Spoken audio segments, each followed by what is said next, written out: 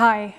There are many entrepreneurs who have used Copernicus data and services in an innovative way.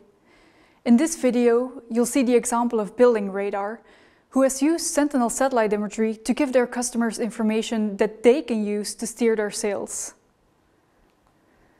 Building Radar is currently a company in the Business Incubation Center of the European Space Agency in Bavaria, in Germany. They won the ESA App Camp in 2015 and were also the overall winners of the Copernicus Masters in the same year.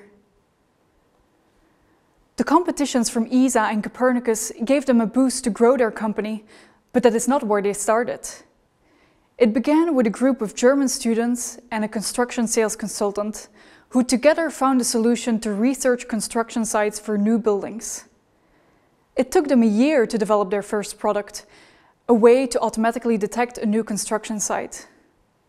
They then found additional investment through the University of the students, and following that, they won several awards, amongst others those of the ESA App Camp and the Copernicus Masters. That, in turn, won them even more financial and other support. They are planning on opening an office in Silicon Valley in 2017. They have grown their initial product that detected new building projects to a database of new and ongoing construction projects worldwide. They use Sentinel-2 satellite images from the optical Sentinel satellite with machine learning and data mining techniques to identify new building projects, which is very useful for their clients who are construction supply companies who can use it to direct their sales of concrete, wood, and other supplies to the correct sites. Their database contains a lot of information on the construction sites and allows analytics of the neighborhood and other statistics. They use satellite imagery to track the progress of construction and alert the user on any changes. And they work with the subscription model of their database. Building Radar uses the full, free, and open access to Sentinel-2 images. These satellite images have a resolution of 10 meters, which is high enough to see big construction projects. Similar commercial satellite data or satellite images with a higher resolution can cost a few $1,000s per image. Using Sentinel-2 makes it much more cost-effective to track the progress of construction sites at a global level. Sentinel-2 data are available through the API hub of the Sentinel Scientific Data Hub, so it can be easily integrated into your workflow. We will demonstrate how a Sentinel image can be retrieved in order to follow up the progress of a building site. We've selected the Cultural Center Stavros Niarchos Foundation in Athens, which was finished in the summer of 2016. There are several ways to download Sentinel-2 images. Through the Sentinel Scientific Data Hub, you can download full images, which are 4 to 6 gigabytes, and it can take a long time to download them. They also offer 100 by 100 kilometer tiles, which are only 500 to 700 megabytes, and download a lot faster. The Scientific Data Hub also provides the full images and the tiles. All the other options only provide the smaller tiles.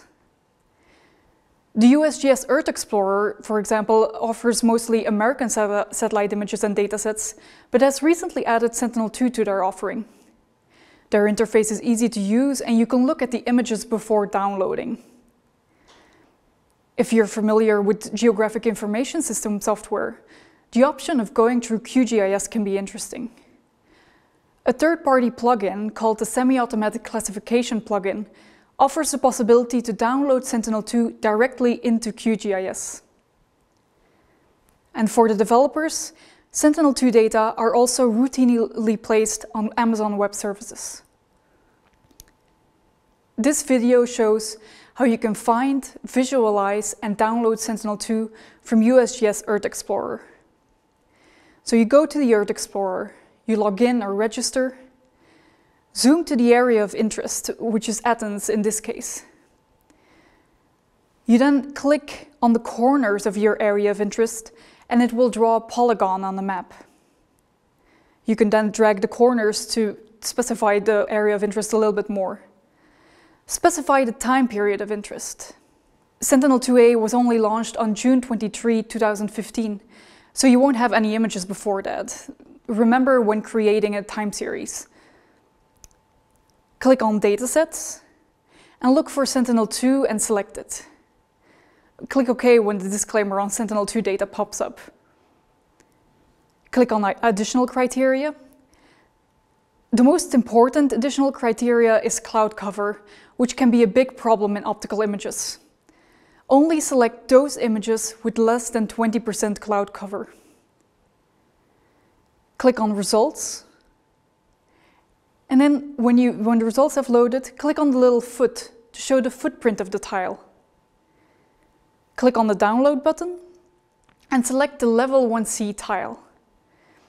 The full resolution browse GeoTIFF is also very nice and gives an instant true color picture, but it has a resolution of 20 meters, which makes it difficult to see the progress in construction. Click Show Browse Overlay to see the actual image on a map, and then click the Download button again. Make sure when you download to select a variety of dates. The earliest one we can choose over Athens is one of July 2015, so 1 month after the Sentinel-2 launch.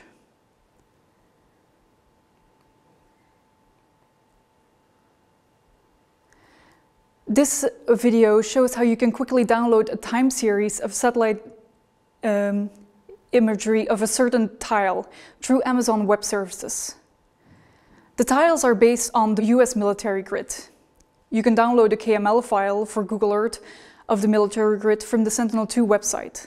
When you zoom into Athens on Google Earth, you find that there are 2 tiles that cover the area, 35 SKC and 34 SGH. Write that down, you need it for later.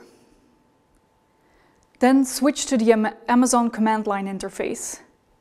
And with one command, you can download the entire archive of tile 35 SKC for, let's say, the year 2015.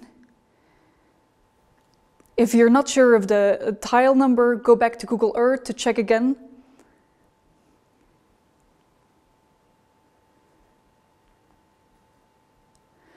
When you're done downloading the time series, open up a GIS software like QGIS.